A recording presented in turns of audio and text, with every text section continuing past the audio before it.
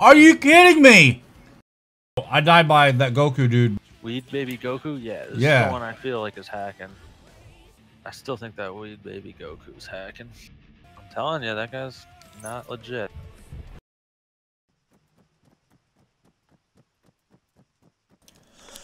Hey guys, today is a great day for Arma 3. We finally have the 64-bit client, which means we can now access more than 2 gigabytes of RAM. The 32-bit client was also updated to access 3 gigabytes of RAM.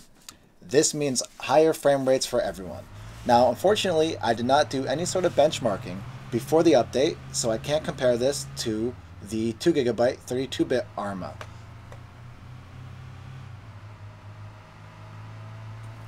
My first benchmark is a quick test in the Battle Royale firing range.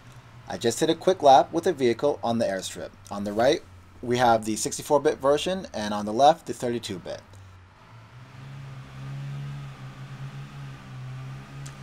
As you can see, the 64-bit version is getting a higher frame rate most of the time. This is pretty typical and will be a recurring theme. Our next benchmark will be the yet another Arma benchmark. In this benchmark, we're going to see pretty much the same results as the first one. The 64-bit version is pretty much always faster. I can't think of any reason not to use the 64-bit version at this time.